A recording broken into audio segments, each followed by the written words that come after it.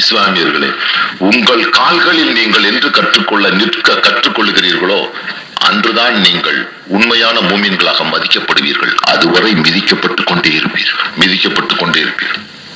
உங்கள் கால்கள் உனக்கு என்ன இல்லாம இருக்கு? உங்ககிட்ட இல்லாம இருக்கிறது ஈமானும் வீரமும் தான். ஈமானும் 2% உள்ள சீக்கியனை தொட முடியுதா? 2% உள்ள சீக்கியனை தொட முடிகிறதா?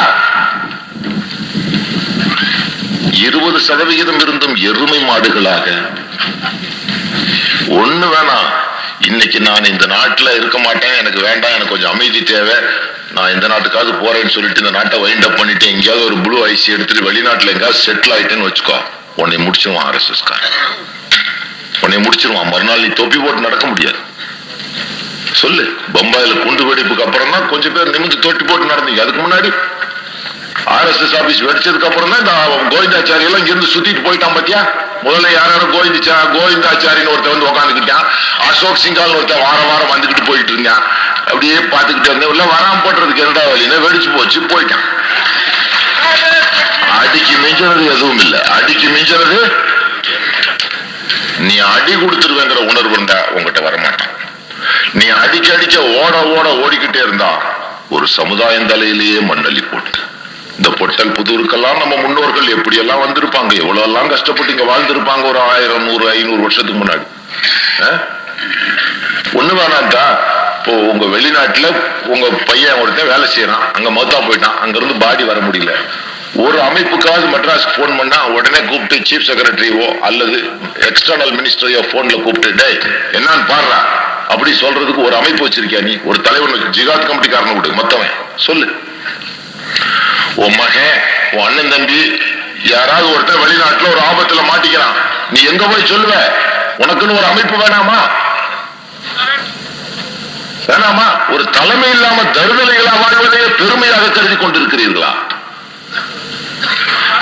உங்கிறது திங்கிறதா வாழ்க்கைன்னு நினைச்சுனா சைத்தானோட கூட்டு சேர்ந்துட்ட. நீ உணர்வு பூர்வமா அல்லாஹ்வுக்கு அர்ப்பணிக்க, இம்மையை மறுமைக்கு அடகு வைத்த மக்களாக வாழ வேண்டும் என்ற உணர்வுக்கு உள்ள மக்களாக இருந்தால் இஸ்லாத்தின் உணர்வு பூர்வமான இஸ்லாமை உணர்ந்து கொள்ளுங்கள்.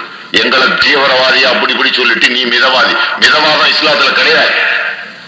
அதெல்லாம் சித்தமா எந்த உலமா சொல்லனா அவன் காபீர். முஸ்லிம்களோட நாங்களும் சகோதர பாசத்தோட பழக சொல்லி இருக்கா குர்ஆன்ல. முஸ்லிம்கள் யார்? இணை வைப்பவர்கள். இறைவனின் எதிரிகள் யார்? உன்னுடைய எதிரிகள். இதுதான் மார்க்கம், தெளிவான வசனம். மாற்றி சொல்லுபவன் காஃபிராகி விட்டான், குஃபூராகி விட்டான். முஸ்லிம்கள் யார் சொல்லுதா?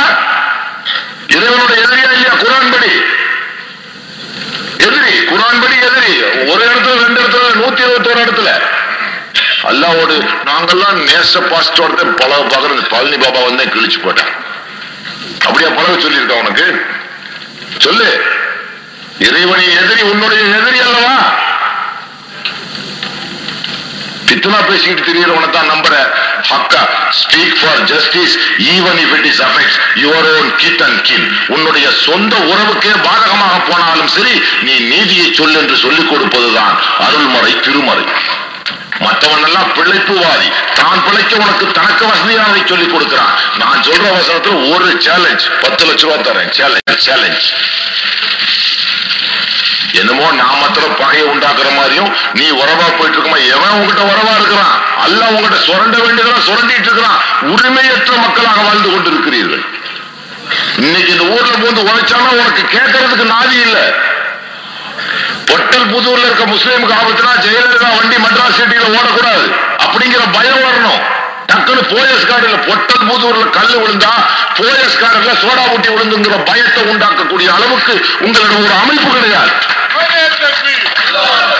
அதை என்று உருவாக்கி வைக்கிறீர்களோ அன்றுதான் உங்களுடைய உரிமைகள் பாதுகாக்கப்படும், உடைமைகள் பாதுகாக்கப்படும், உயிர்கள் பாதுகாக்கப்படும். அது இல்லாம பூச்சாண்டி காமிச்சுக்கிட்டே இருந்த உன்னை நீயே ஏமாத்திட்ட, எனக்கு பின்னாடி ரொம்ப வருத்தப்படுவேன். இது அல்லாஹ் ரசூலுக்கு பொதுவா நடக்க போற ஒண்ணு, தெரிஞ்சுக்கோ. அதுல மாற்றம் கிடையாது. எனக்கு ஒண்ணும் உன் தயவு தேவையில்லை. உன்னை நம்பி வாழ வேண்டிய அவசியமற்றவன். உன் தயவில் வாழத்தான் வேண்டும் என்கின்ற தக்தீர் இல்லாதவன் நான். எந்த உன் தயவு மாத்திரம் இல்ல, இந்திய ஜனாதிபதி தயவு இல்லாமல் கூட வாழ தெரிந்தவன் எனக்கு. எவன் தயவும் எனக்கு வேண்டாம். என்னுடைய ரிசக்கு, என்னுடைய மகத்து ஏற்கனவே முடிவு செய்யப்பட்ட ஒரு பாதையில் போய் கொண்டிருக்கின்ற ஈமானின் அடிப்பிளம்பில் வாழ்ந்து கொண்டிருக்கின்றவன் நான் ஒரு எரிமலையின் மீது மிதந்து கொண்டே இருக்கிறேன். எனக்கு தெரியும் என் முடிவு எது என்று. எனக்கு சத்தியமா ஷஹீத் மவுத் தான் கிடைக்கும். அதை பற்றி எல்லாம் கவலைப்படாமல் நேர்மை உனக்கு ஹக்கா சொல்ற ஒருத்தர் இனிமேல் இந்த துணியால நீ என்ன தவிர எவனையும் பார்க்க முடியாதியா? அது வேணா உண்மை.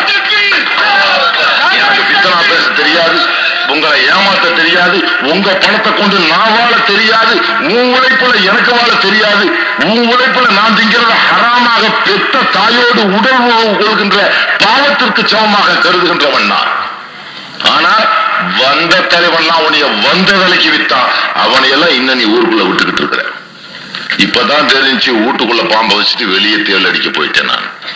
வீட்டுக்குள்ள ஆமா, அதுக்காக சம்மதில தீபம் அடிச்சு எரிஞ்சிருவீங்க. எவனாவது அடிச்சு எரிஞ்சாலும் எந்த நிலையில தான் வந்து விழுக போகுது. எவனாவது அடிச்சு எரிஞ்சிருவான். ஏன்னா எவ்வளவு நாளைக்கு பொறுத்துட்டு போவான்.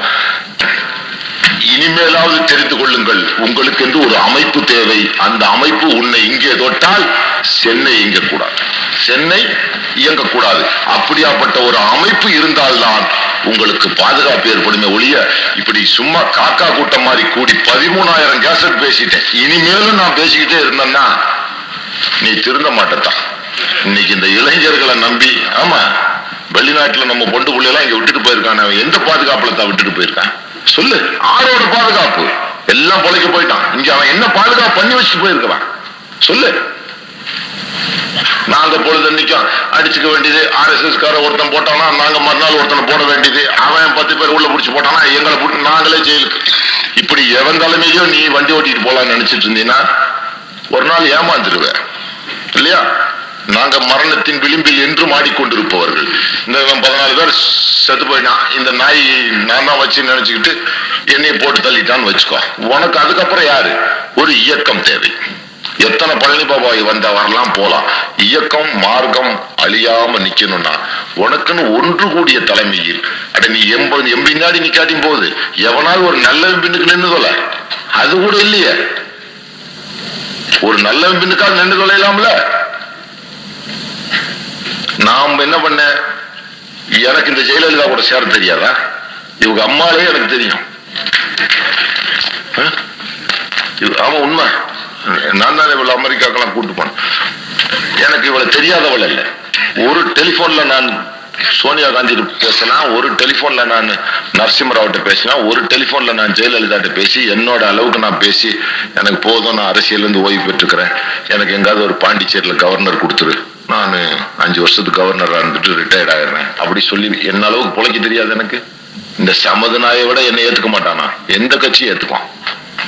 ஏன்னா இவன் மாதிரி நான் கற்பழியாத இன்னும் அவ பொது வாழ்க்கையில அல்லாஹ் ரசூலுக்கு பொதுவா களங்கமற்றவன், களங்கமற்றவன், பாவமற்றவன், எந்த பலனையும் உலகத்தில் அனுபவிக்காதவன்.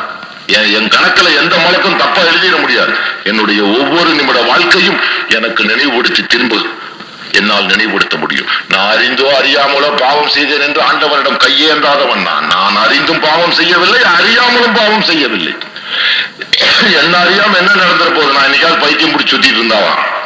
என்னால 4 வயசுல இருந்து என் வாழ்க்கையில என்ன நடந்ததுங்கிறத நினைவுபடுத்தக்கூடிய ஆற்றல், நினைவாற்றல் எனக்கு உண்டு. நான் பாவம் இல்லாதவன், எந்த விதமான சரியத்துக்கு முரணான காரியங்களையும் நான் செய்ததில்லை, மார்க்கத்துக்கு விரோதமான எந்த பாவத்தையும் நான் செய்தவன் அல்ல. அதனால் எனக்கு அச்சம் என்பதே கிடையாது. இன்னைக்கு கபர்குழி நோண்டி விட்டாலும் உள்ள சந்தோஷமா படுத்துக்கிறவன் நான். மகத்தை நேசிக்கின்றவன் நான், யாசிக்கின்றவன் அல்ல. மகத்தை ஒரு மூமின் நேசிக்க வேண்டும், அவன் யாசிக்க கூடாது. அல்லாஹ் எனக்கு மகத்தை கொடுத்துருன்னு கேட்டா ஆறாமாச்சு. மகத்தை நேசிக்கிறேன். இன்னைக்கு வந்தாலும் நாளைக்கு வந்தாலும் என் கபர்ல வெளிச்சம் தான்.